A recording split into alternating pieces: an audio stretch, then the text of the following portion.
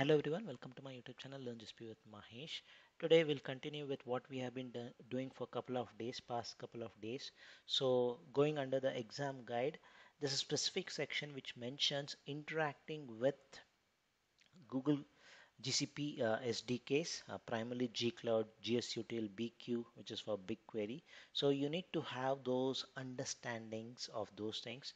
It could be local installation or Cloud Shell. So what this indicates is it's a straight indication that you may be expecting questions on Gcloud related commands. It could be like how do you want to create a virtual machine using Gcloud, or maybe a specific question in Gcloud related stuff. Maybe like you want to have a compute engine, but when you delete the compute engine, you should not delete the boot disk.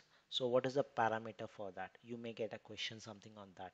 On similarly on Gsutil, so how to recursively or upload multiple files quickly. -M, which is a multi-threading option. So there could be something on that kind of thing, or BigQ, BigQuery. So questions on BigQuery can definitely come.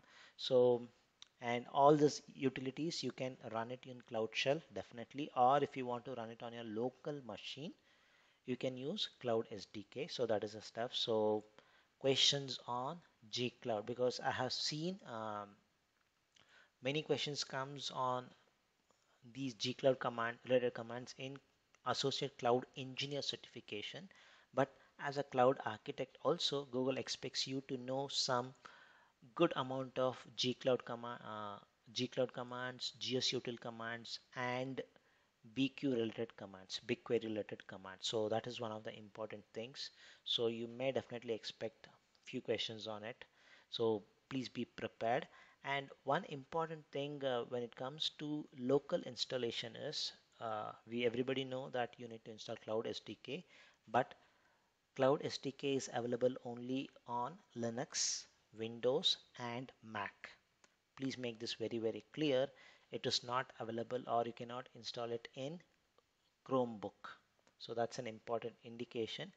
In Chromebook, if you are using Chromebook, the only option for you to use is Cloud Shell, because you can open up a browser, everything is browser based, you can use that. But if you want to install it, you need to have either Linux, Windows, or Mac operating system. So that's the video which I wanted to share today, primarily on emphasizing, because I have seen few architects, they say why should I learn Gcloud commands or remember Gcloud commands from the exam perspective. This is very well clearly mentioned in their guide.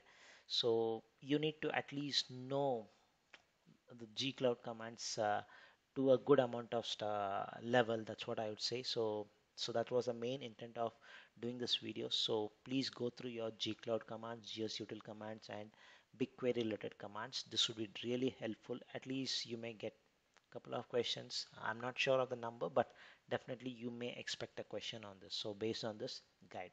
So that's a video which I wanted to share today. Hope it is helpful. Thank you for watching.